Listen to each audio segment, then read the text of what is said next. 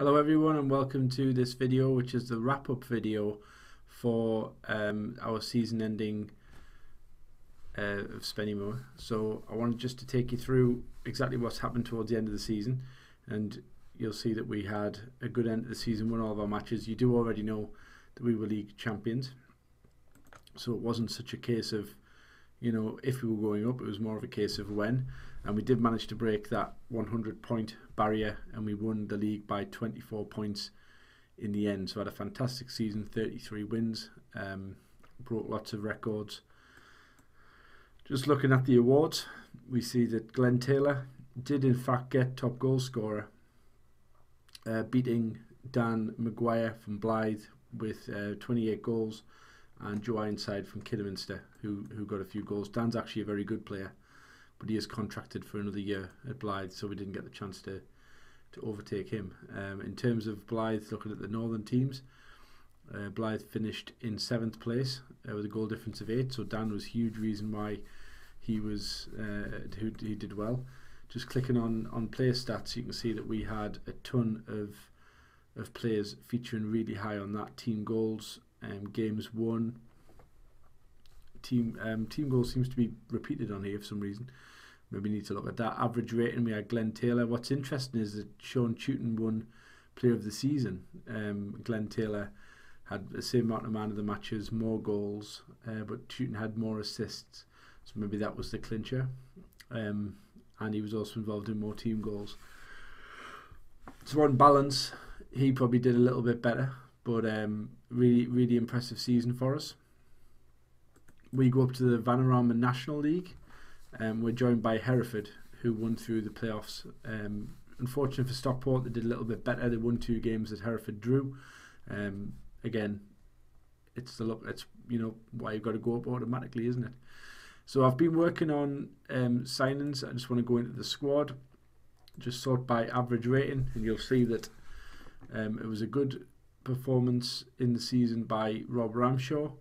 Obviously, I have done a little bit of wheel of deal, and you'll notice some new names, which I'm going to show you in a second. But a lot of our players are staying on. Adu Papra is wanted, but I've got him on a 3-year contract, so he will not be going cheap, guys. I'd want a lot of money for him if he was going to leave.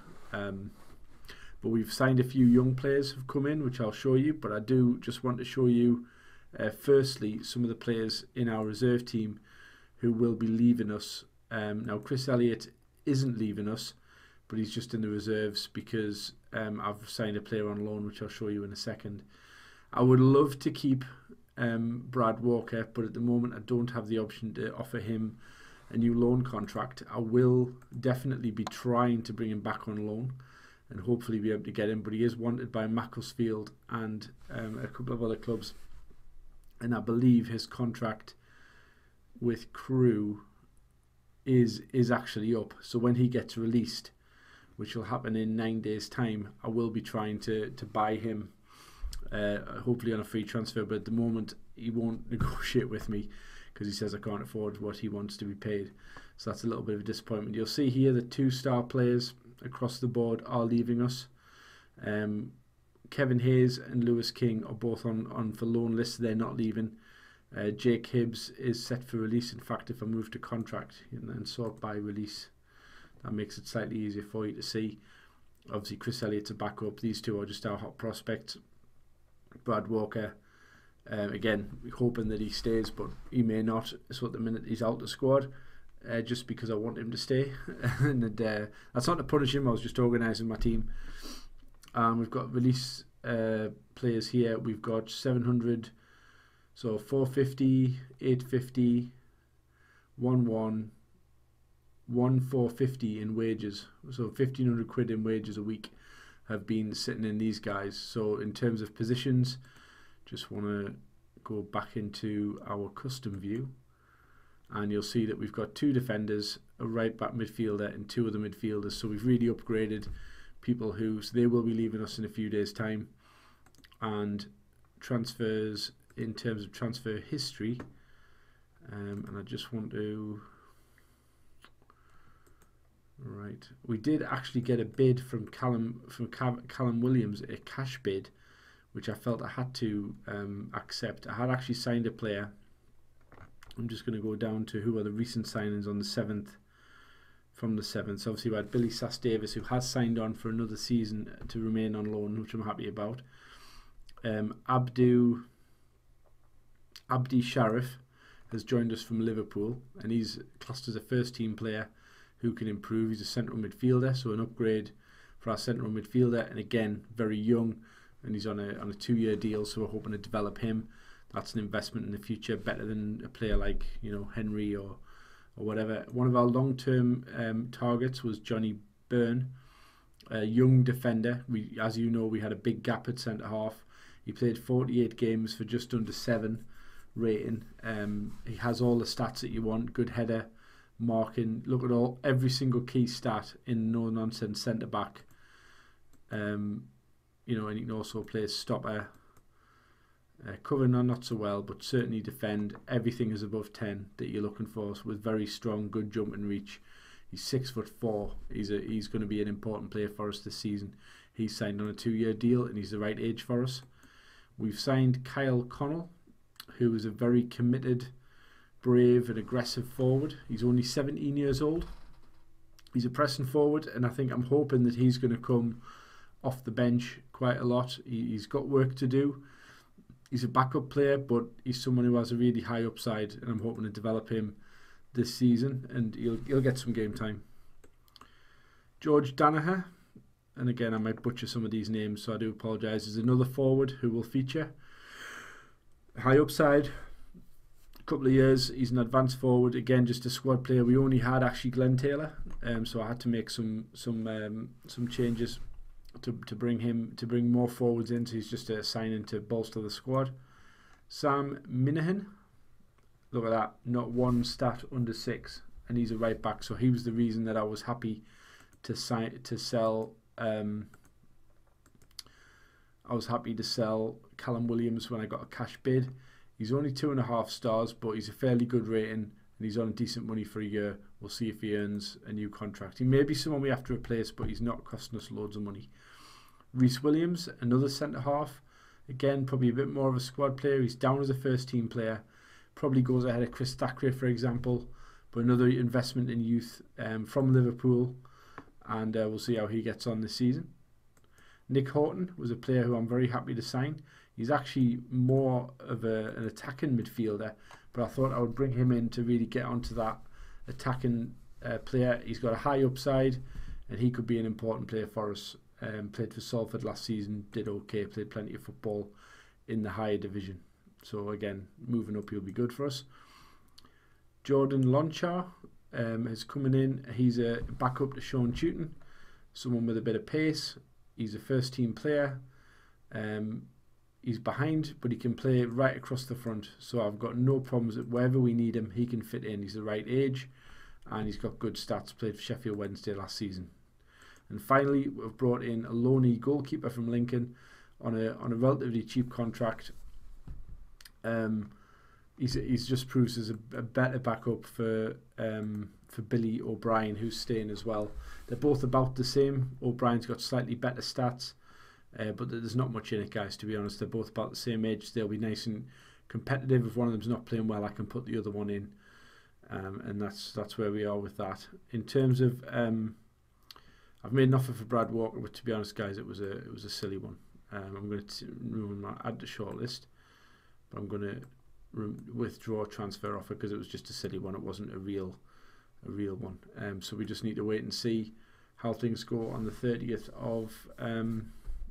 of June. So yeah, the squad's looking good just in terms of ability, which is in the view of my assistant manager. We pretty much have 3 stars across the main bulk of the squad, with 3 of our best players being, and I'm very happy with these 5 players here. So we'll try and find a place for Jordan Launcher. We've obviously got Sean Tewton still there, Glenn Taylor. They'll be starting, of course, because they're proven. But it looks like we're going to have a new look team. 4 of the players that we've signed are some of the best players in our squad. And if we were just, for example, to put a team together, just sort of roughly putting in players who could just play somewhere, just in terms of who the best team might be. Where's our goalkeeper at? Billy. I'll just put him in as well. We'll just quickly draw like a really rough idea as to where our team is.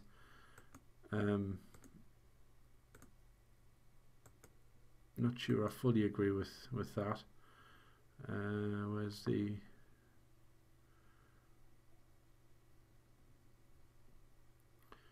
Probably want rid of Stephen Brogan if I'm honest, because I think I've got Christian Hill as a backup there, so I'm going to offer him to clubs for free. See if I can get his wages off our books. He is only on a cheap contract, to be honest, but we'll wait and see what happens. But if we just look at that in terms of a team, that's what it might look like. In fact, I would Horton for Romero just to swap them over. Can't quite work out how you do that. And as you can see, it's a decent team. It's not a bad team. It's a new look back line, and Sheriff at right back, wing back. But that probably will be Sam Meehan, and perhaps central midfielder. That might well be. In fact, that would probably be, I think, the team that I would go for initially. That seems to be quite a nicely balanced team. Danny Nguesson misses out, but again, he's getting a bit older. You know, he's going to have to work on his minutes and see if he earns his place. But there's quite a bit of competition there, which I think is quite. See how whether the computer would agree. It can't pick a team because of on holiday, of course. Just want to also show you I've done a big upgrade on staff. Really went through and changed almost everybody and got new people in. We do have Ali McCoist, Stephen Warnock, Ian Sharps, who was and I've got Ian Sharps almost as a doffing of a cap, because when he played for Tranmere back in the early days, he was a great player on one of the early versions of the game. So I've got him in as an assistant manager. It's almost come full circle now.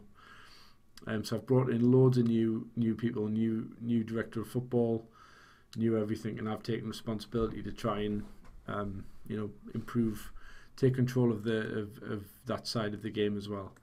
So that's it, guys. What I'm going to do now is I'm going to fast forward to the 30th of June, and basically at that point I'll be able to show you the list of friendlies and also the final squad. So we'll go from there, guys, and we will see how things are looking when we're in the National League. Here we are back again. Just to let you know, there's been a few changes. I've gone forward to July the 19th. Forget about that. I just want to show you transfer history. Chris Thackeray has gone away on loan, and I've also got rid of Chris Elliott as well for a little bit of money. And we've signed George Smith, left back. I'm going to retrain him for the attacking left. And we've also signed Luca Ercolani, who's a good centre half. So we've really now got an embarrassment of riches at centre half. I just want to show you the team report. Just down at the bottom there, we've got Billy O'Brien, Grant Smith there. You know, all of these players now, excellent at the back. And we've got Sam Meehan, Gideon Papra Smith, but I am going to play Smith up here. I want him in there. We've got Launcher, Chuton, we've got Taylor Launcher. So Launcher is supposedly better than Chuton, but I can't really drop Sean Chuton, to be honest. So what I'm going to do is I'm going to play George Smith, but I'm also going to rotate him with Launcher. I could sell Glenn Taylor and play Chuton up there, but when he scored so frequently for us, I think he deserves that chance. So that at the moment, what I would suggest is that we have a really quite a good squad depth. The one position I would like to improve is to sign a class right back. So I'm just about to start trawling the Premier League side to see if I can get anybody on loan, which will be the final piece of the jigsaw. Okay, guys, so we have made some changes to our team, and we've done a lot of wheeler dealing since I last spoke to you just a few seconds ago. I would like to show you a few things that I've done. We've made a lot of loan signings. We've gone out the club. Thackeray is on a guaranteed transfer. Hill's gone because he fell out with me. Buddle got released, and there's a few players come in. Hilary Benz will be up front, come in as backup. We've also got Jamie Sterry from Newcastle as a right back. Said I was looking for a right back, 4 stars, class player. And Max Crocombe on a free transfer from Salford. and that means that Grant Smith, his transfer has become a bit of a joke. If we look at the squad statuses, I've gone through the squad and I've made those changes.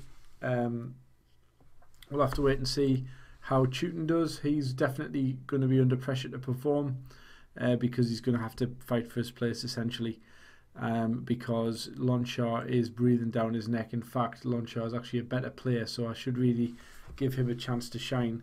The big changes in defence, obviously those players are all new. Gideon did have a transfer bid, wants reinforcements, but he might end up getting sold, at which point George Smith will go to left back. But we'll wait and see how that goes. I will get a good fee for him if he does go. So, you know, we'll live if that happens. I think that's about it, guys. So just to show you a few, because I've obviously had to progress through.